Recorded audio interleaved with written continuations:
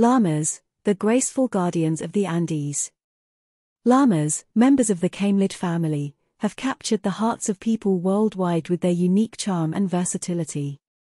Native to South America, primarily the Andes Mountains, these graceful creatures have played a pivotal role in the region's culture and economy for centuries. Standing at around 4 to 6 feet tall and weighing between 280 to 450 pounds, llamas are known for their slender bodies and long, elegant necks. Their soft, luxurious fur comes in a variety of colors, including white, black, brown, and shades in between. Their large, expressive eyes and gentle disposition make them endearing companions. One of the llama's most significant contributions to the Andean people is their invaluable role as pack animals. For generations, llamas have been relied upon to transport goods and supplies through the challenging terrain of the high-altitude Andes. Their sturdy backs and remarkable endurance allow them to carry loads of up to 75 pounds, making them the ideal choice for traversing steep mountain paths. Llamas are also integral to the Andean diet.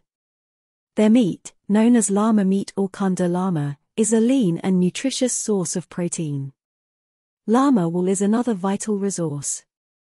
It is prized for its warmth and durability, used to create textiles like ponchos and blankets that help people withstand the harsh Andean climate.